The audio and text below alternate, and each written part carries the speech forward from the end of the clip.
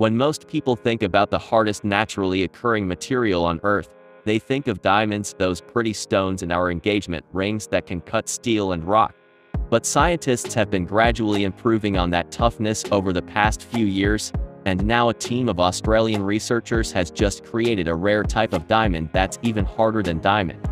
This diamond is a version of Lonsdaleite, which has been found occurring naturally at the center of a handful of meteorite impact sites around the world. It's special because most diamonds are made up of carbon in a cubic lattice, but Lonsdaleite has a hexagonal lattice, which makes it up to 58% harder than regular diamond. Now researchers have been able to make a nanoscale version of Lonsdaleite in the lab, and they predict that it's even harder than the naturally occurring version. It's so strong, in fact, that the team suggests its most immediate use will be in mine sites, where it can cut through ultra-solid materials, including regular diamonds. The hexagonal structure of this diamond's atoms makes it much harder than regular diamonds, which have a cubic structure, said lead researcher Jodie Bradby from the Australian National University. We've been able to make it at the nanoscale, and this is exciting because often with these materials smaller is stronger.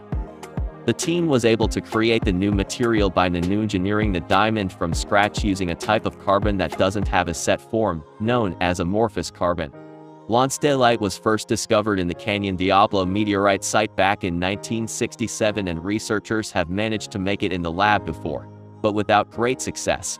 And it takes incredible temperatures of around 1000 degrees Celsius (1832 degrees Fahrenheit) to actually form the diamond. Instead, Bradby and her team took a different approach. They put this carbon into a device called a diamond anvil, which is made of two diamonds opposing each other to recreate the high pressures you'd find deep down inside Earth. You can check it out in the video below.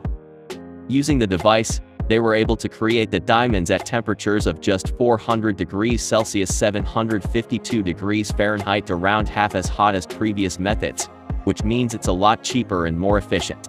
And the end result is also a lot harder. The researchers now need to go through further testing of this structure to find out exactly how tough it is compared to existing materials, but if natural Lonsdaleite is anything to go off, they're expecting it to be pretty hard. This new diamond is not going to be on any engagement rings. You'll more likely find it on a mining site, said Bradby. Anytime you need a super hard material to cut something, this new diamond has the potential to do it more easily and more quickly.